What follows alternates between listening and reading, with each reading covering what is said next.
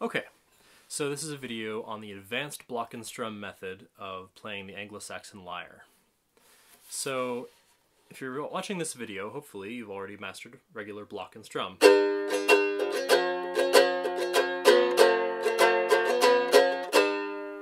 Basically, block the notes you don't want to hear, let the notes you do want to hear ring, and strum. If you haven't mastered that already, here's a couple of links to videos, and you can check those out. Those people like Corwin Broch and Michael J. King have covered this in great detail.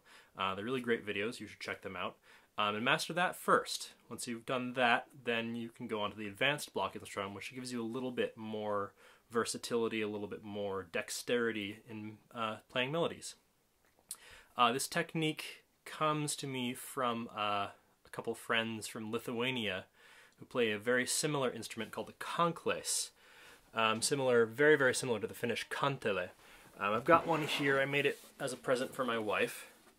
This is the kankles, and it's played with a block and strum method similar to the lyre, except it's sort of down on your lap, and you put one hand here and you strum like that. So you can see it's from a similar part of the world. You know, it's close to Scandinavia, and it's got a similar style of playing. But they've got a special little something, and just to demonstrate it first, I'm going to play you a tune on one of my lyres that uses the advanced block and strum, and then I'll break it down on a tune that can be played on a 6-string lyre, because I'm a weird guy and have a 7-string lyre. So here's a little tune with the advanced block and strum method. You can see if you can pick out what's going on, and then I'll break it down for you.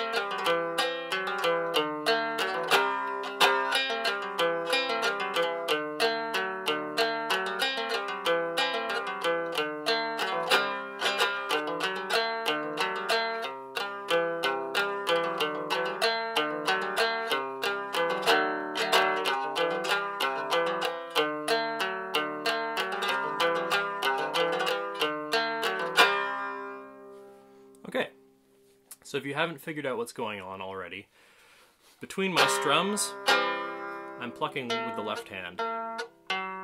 So between beats. You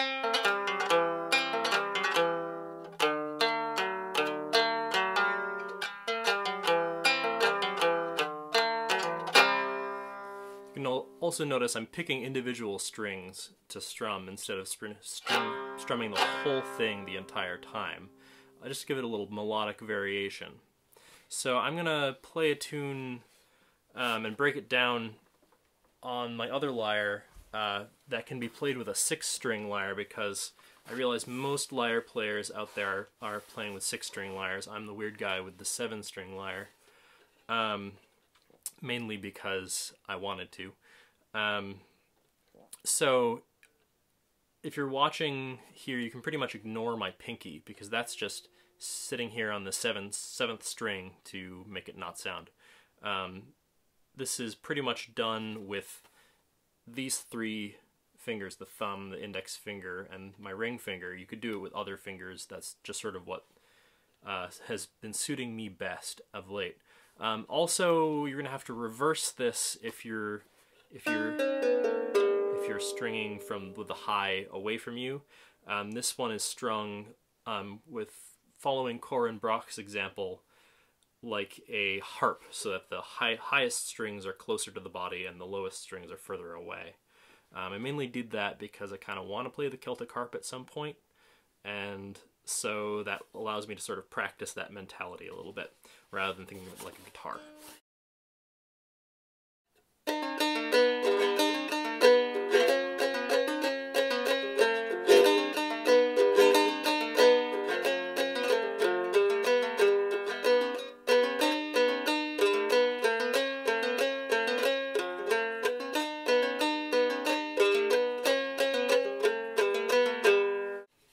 Very slowly, the tune goes like this.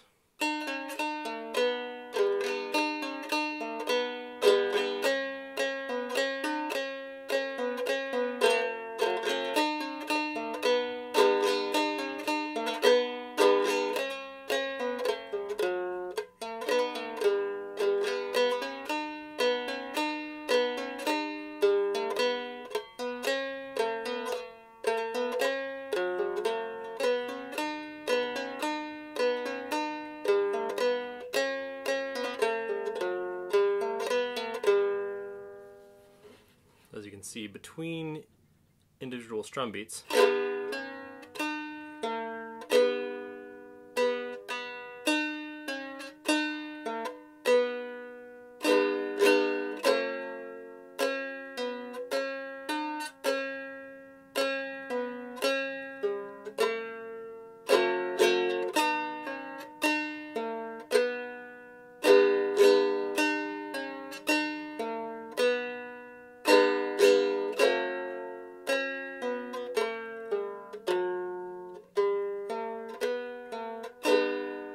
so that is the advanced block and strum playing technique for the lyre, coming to lyre playing from the Conclase via Lithuania, and I hope you have fun with it and get inventive. So post some videos of whatever tunes that you come up with this new method, and you can post them in response to this video. And one more thing you should check out, my friend Germanic has an amazing Vimeo channel where she plays the Conclase. Incredible music. It's all stuff that she's written. She's a Lithuanian Conclase player, and so I'm going to put a link up here, which you can check out, my favorite one of her videos. So yeah.